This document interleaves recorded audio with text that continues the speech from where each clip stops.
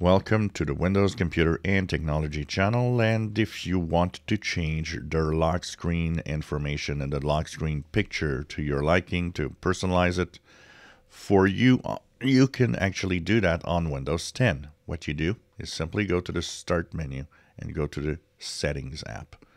Or you can of course right-click the Start and go into Settings. Here you will go into the personalization option, and then you will go into lock screen. So the settings are slightly different from Windows 11, but they are similar. One of the things that you will see, first of all, is that by default you're on the Windows Spotlight. That's the daily picture basically that Microsoft wants you to have from Bing.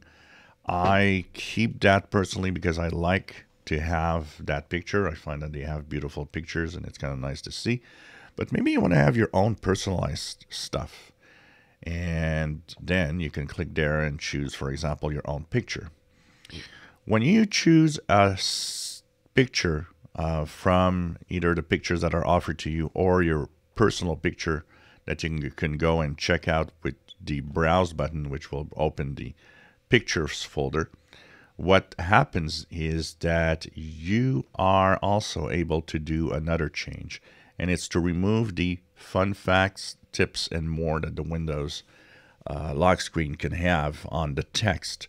So this is only available if you're out of the Windows Spotlight, but if you do personalize with your own pictures, that will be available.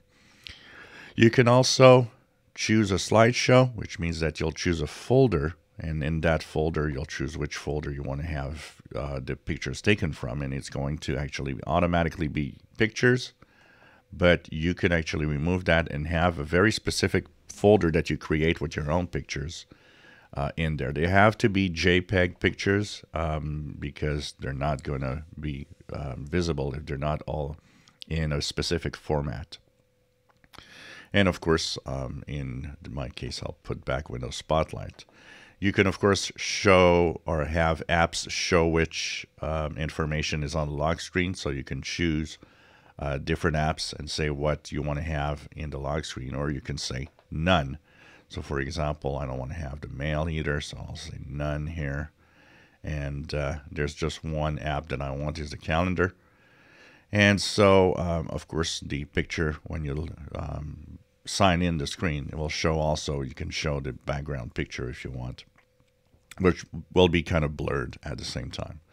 So this is how you change your settings. And of course, one of the biggest problems with a lot of people is that they click on the Windows Spotlight. They don't realize they click on text and wonder why the browser opens with information, or Edge will open with information. It's because you click on the text rather than clicking on an area of the screen where there's nothing. But that will change and can be fixed easily by just choosing your own personalized picture and turning off the fun facts stuff that's available here, which are, you know, kind of a way of advertising Bing stuff at the same time for Microsoft. If you enjoy my videos, please subscribe, give us thumbs up. Thank you for watching our videos.